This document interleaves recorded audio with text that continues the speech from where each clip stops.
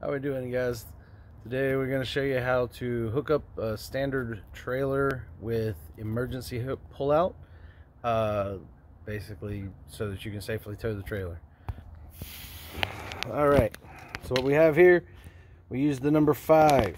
Okay, so what we have is the hooks on the back of the truck. We have the cotter pin to make sure that the tow ball stays in.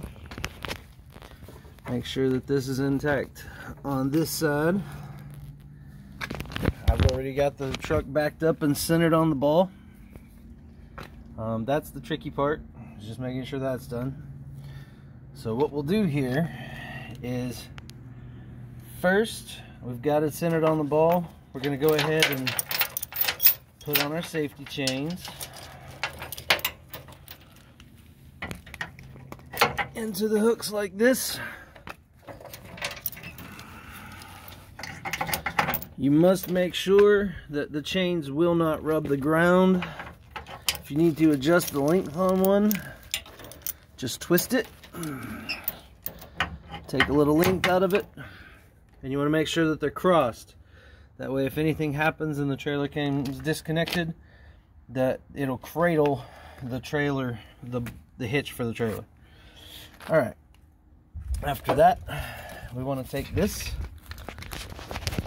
and plug in the 7-point electrical connection. We'll come over here. This is the end for the emergency brake. Basically what happens here is we'll hook that on the same hitch as the safety chains. And if this pulls out,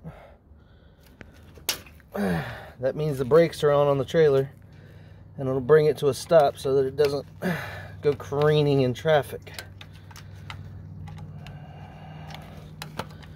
This one is pretty brand new. It's got a new battery in here. Make sure that we're connected inside there so that we don't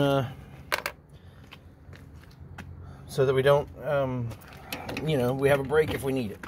Now we're gonna lower the trailer down like this.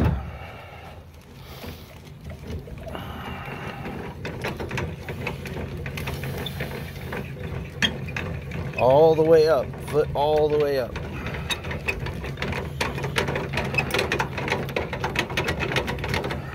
Until it stops.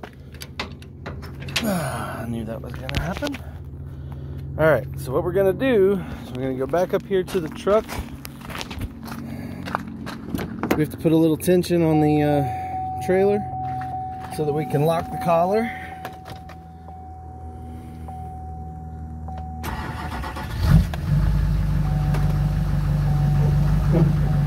Just a little. Now we'll come back here, seat the collar, make sure that there's a pin that goes through here. Flip that over so it doesn't come out. This is all your connections.